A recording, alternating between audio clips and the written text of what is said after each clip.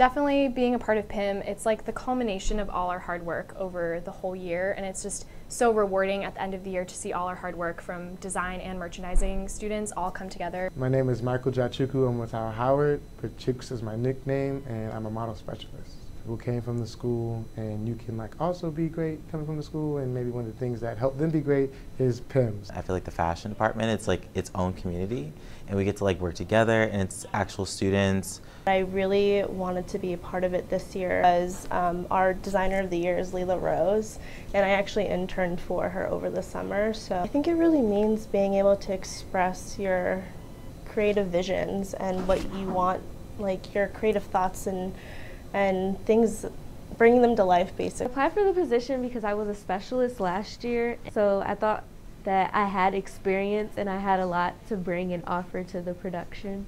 PIM is community, really. It's just a big part of the Marymount community.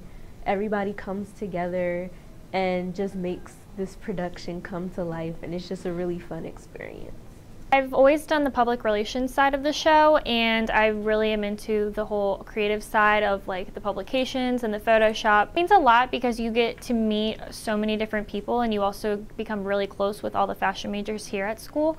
You get to work with the design majors and then all the other merchandising majors, and it's really nice to see the whole entire program come together to create a show that we're all super proud of, that our family and friends can then also enjoy. I applied for this position because I was the PR specialist last year for PIM and I really liked it. I've also always loved to write.